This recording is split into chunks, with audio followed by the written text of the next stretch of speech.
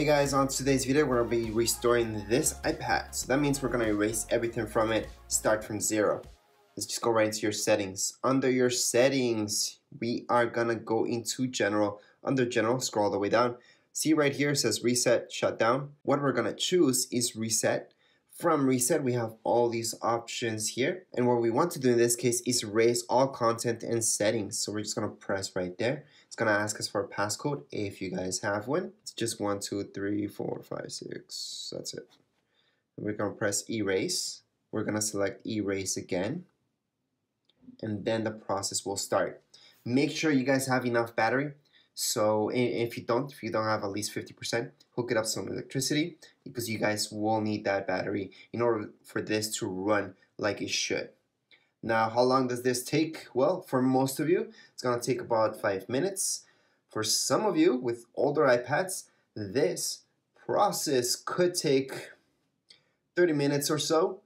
And if you guys have a really old iPad, such an iPad 2 or an iPad 3, then this process might take a little bit longer than 30 minutes just because he has to re-download everything, and Apple already slowed down those iPads, so they are running a little bit slower.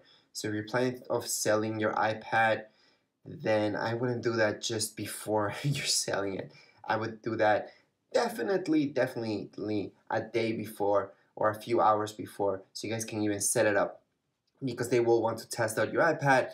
So you will want to set it up, and don't worry, you can set up without using an Apple ID, without using a passcode. So you guys could do that if you want to. So the person who's buying it from you can just test it out, and you guys wouldn't have any of your personal information inside of your iPad. Anyways, right now it's doing the restoration. That's how it goes.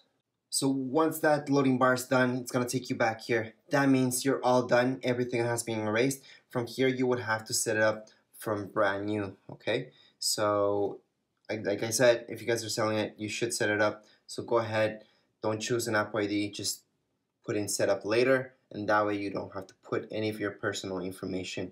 Anyways, that would be it for this video.